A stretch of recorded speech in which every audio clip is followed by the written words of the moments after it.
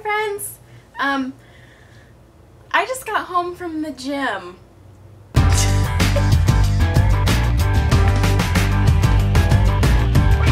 not adjust your computer. You heard me right. So last week, I was gonna go with Sam to his gym as a guest, and somehow I left with a membership.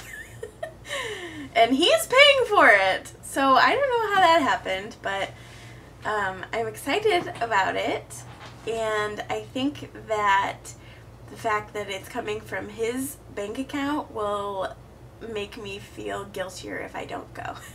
I am kind of just going with the flow for now. I'm still having like lots of sugar cravings after the holidays because holidays equal sugar for me. Hi, Alex. So that's a problem. But normally when I go to the gym, it kind of makes me eat healthier. So that's good. Oh, here's the other big news, y'all. I am debt free. I am so excited.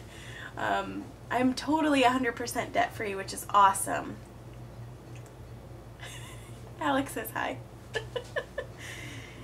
You're really the star of the show, aren't ya?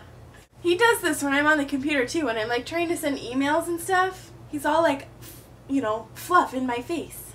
Aren't ya? I guess that's all really I have to update about. I'm going to the gym. I went today by myself, which was kind of a big deal because I didn't really want to go. I never really want to go, first of all. Even though I feel better after I've gone, I never really want to go. Maybe that will change. If you have any advice on how that can change, that'd be great.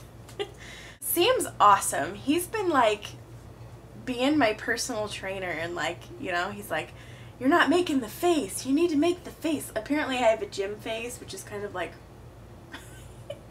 and if I don't make that face when I'm like doing the weight machines, he makes me up the weight or do more.